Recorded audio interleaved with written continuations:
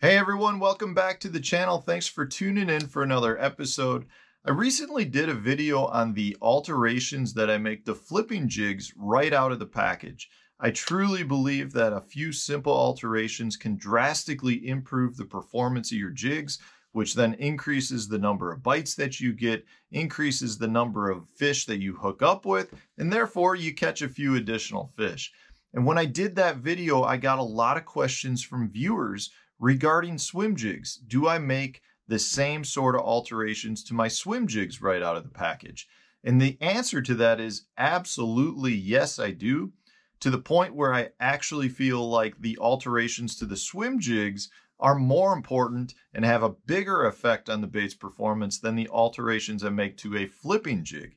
So we're going to talk about that today. I'm going to show you how to make some simple alterations to a dirty jig swim jig that will improve the performance and allow you to put a few extra fish in the boat. Before I get into that, I do want to remind you guys that I do a bunch of lake breakdowns. So if you've got a lake in your area that you want a little bit of help with, check out these lake breakdowns where we give 40 waypoints for a bunch of different locations throughout the lake. It's geared specifically towards specific seasons of the year. So it's a really good way to get a little bit of help. If I haven't already done one for your local lake, you can request a personal lake breakdown. All of that is on the Fish the Moment website. I'll put the link in the video description. Also, for those of you that are looking to purchase some tackle, it's very much appreciated if you use my Tackle Warehouse affiliate link, which is in the video description. Every cent from that comes right back to the channel and helps go out to create more content for you guys. So let's talk about the alterations that I make on a dirty jig swim jig. This is a brand new one out of the package. This is the Chartreuse Shad, a 3/8 ounce, one of my favorites. So like I said before, jig companies, jig manufacturers will produce a jig that is perfectly good right out of the package. But there are a few changes that I like to make to my swim jigs to improve the performance. You know, specifically with the dirty jigs, they like to leave their skirts full size as well as full length so that the angler can alter them based on the conditions that they want to meet. For me, basically, one of the first things I'll do is I will trim the skirt up just a little bit. I like to have it no more than a ½ inch under the bottom of the hook. So I'm going to do it in a manner where I'm not going straight across, but I'm just going to taper it a little bit. So I'm going to trim it up just a little bit. And then when I get to the sides, I'm actually going to come up the sides more. I just like my skirt to taper down into the trailer tail. So you kind of got to go around all the sides of it, just like that. Now, so I've got a tapered skirt. You can see it kind of tapers down. The next thing I'm going to do is I'm going to remove a lot of the bottom skirt material. So if I were to turn this over, you can see you've got your skirt collar right in the middle of the bait, and you've got a top skirt and a bottom skirt.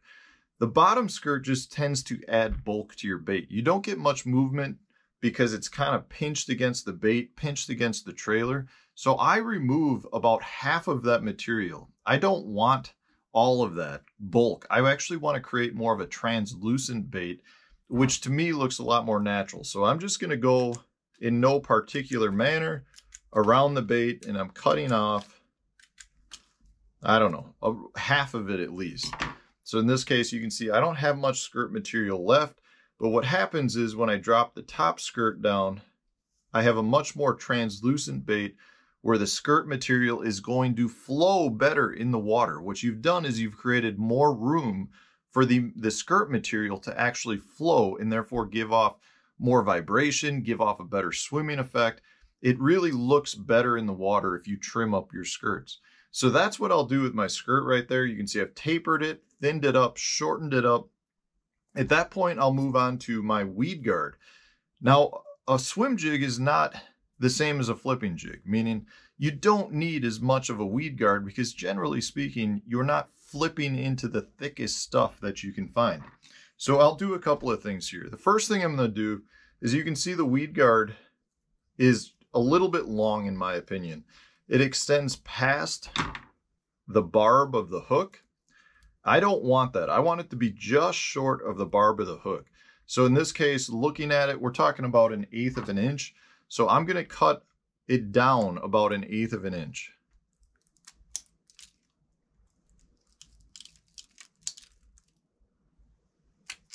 All right, so I've trimmed it up.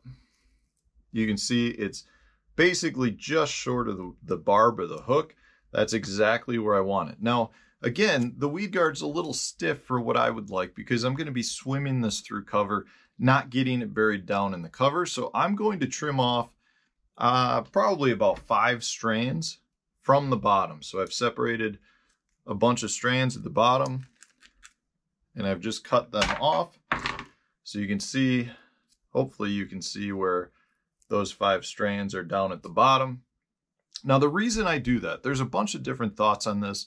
Some people say you can just pull them right out. You can grab the strand with pliers, pluck them out. You can do that, but it does a couple of things that I don't like. One, you potentially can pull the whole grouping of weed guard out, which is not what I want to do. And two, if you pull them out from the base, you leave a hole at the base. So you're over time, your brush guard can actually drop down into that hole, which changes the angle of the weed guard in itself. So I want to leave that material there so nothing moves. I also like to leave it there so it gives a little bit of support to the bristles that are remaining, meaning it's got bottom support down here, but it's still very soft now at the top because we've removed some material.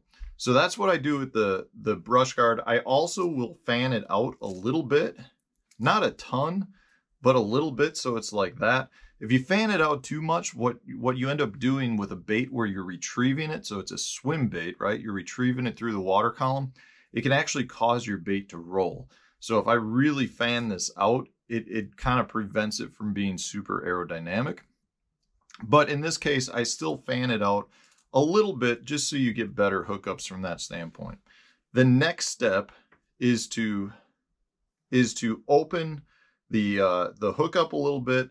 So these are very stout hooks, but I'm just going to pull on it just a little bit. I'm talking about raising the hook point up about 1 degree.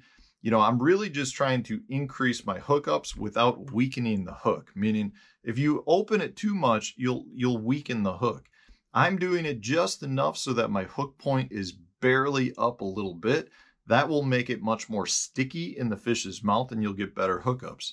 So that's the alterations that I'll make to the swim jig. Now, you also got to think about your trailer. So the trailer that you want to use should fit the bait. Now, in this case, one of my favorite trailers is a Grass Pig, a Berkeley Grass Pig, or a Reaction Innovations Skinny Dipper. The thing is, if I were just to put this on the bait itself, it's too long, it's too bulky. This is a 5-inch bait. What I'm going to do is trim that down. So I'm going to cut the head of this off just straight across, but when I cut it straight across, I don't want to have that flush blunt edge. So what I do is I come up on an angle on the bottom, so I've got a little bit of a lip, and then I'll thread it on my bait. And what that does is it just kind of allows the water to flow through that bait a little bit better. And I'll thread that up and on, and we'll get our finished product.